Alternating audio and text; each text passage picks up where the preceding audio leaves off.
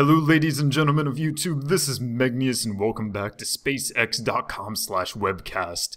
I know what you're saying, my subscribers. Megneous, didn't you make a video just like this 2 days ago? Well, yes I did. Unfortunately, SpaceX missed the launch window due to several malfunctions of the rocket and issues. There was like a problem with the liquid oxygen valve, there was a problem with the first stage going into internal power rather than external power.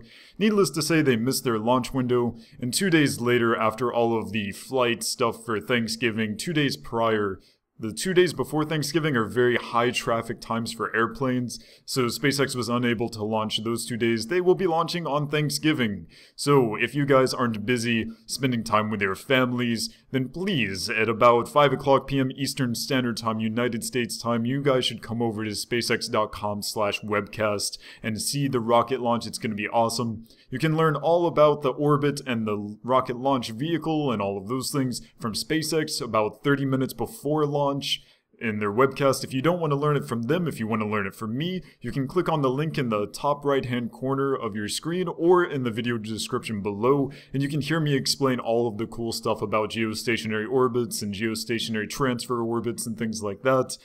So indeed, I hope that you guys come and join me. Also, I don't know if Twitch is going to be working or not. Twitch has been having a lot of problems with streaming the past few days. I tried to stream the last launch attempt, but unfortunately, Twitch was like, nope, Megneous, you're not going to be able to connect. So if that's worked out, if I can connect, then come on over to Twitch, follow me on Twitch, and we'll watch the launch together, and I'll explain what's going on, and we can have some cool chats.